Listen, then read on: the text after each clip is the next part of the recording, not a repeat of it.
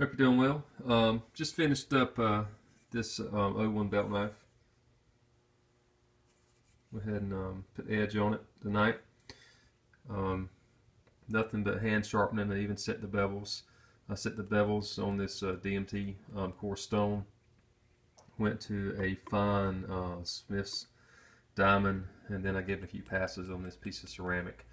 I'm playing around with coarser edges. I like the edges that I've seen that Joe Calton gets with coarse edges. Got here, this is what about 10-12 ounce piece of leather, old heavy leather here.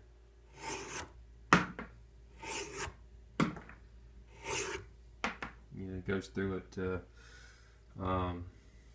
with ease. So really pleased so far, and we'll see how the knife shakes out. Thanks.